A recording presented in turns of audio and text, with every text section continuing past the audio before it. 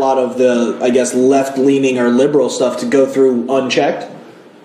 It can come through check, and then I'll be like, oh, you know what, this is okay, let it go. You made the comment that, you know, Twitter maybe wouldn't, you know, verbally say some things that they, you know, wanted to put in their company policy, but they were kind of unwritten rules as far as the content that they would allow or disallow. A lot of unwritten rules, and being that we're in San Francisco, we're in California, very little state, very blue state, you have to be, I mean, as a company you can't really say it because it'll make you look bad, but behind closed doors, a lot of stuff was like, hey, you have to do this way, or something like that. It was never written, it was more said. One strategy is to shadow ban so that you have ultimate control.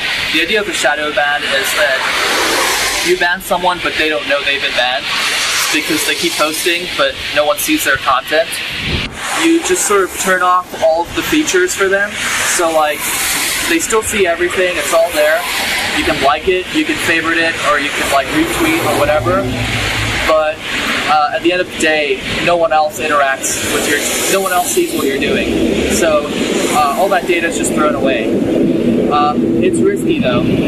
Why is it risky? Because people will figure that shit out and be like, you know, it's a lot of bad press if like, you know, people figure out that you're shadow banning them. It's like unethical in some way, you know. So I don't know. Just go to a random tweet and like just look at the followers. Yeah. It'll all be like guns, God, America, like and with the American flag and like the cross. Yeah, something. no one really likes America. No. Like who says that? Who talks like that? It's for sure a bot.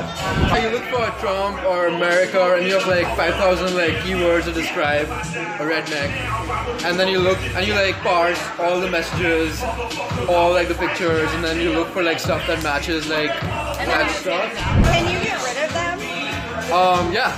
Like how do you do that? You just delete them, but like the problem is there are hundreds of thousands of them, so you've got to like write algorithms that do it for you.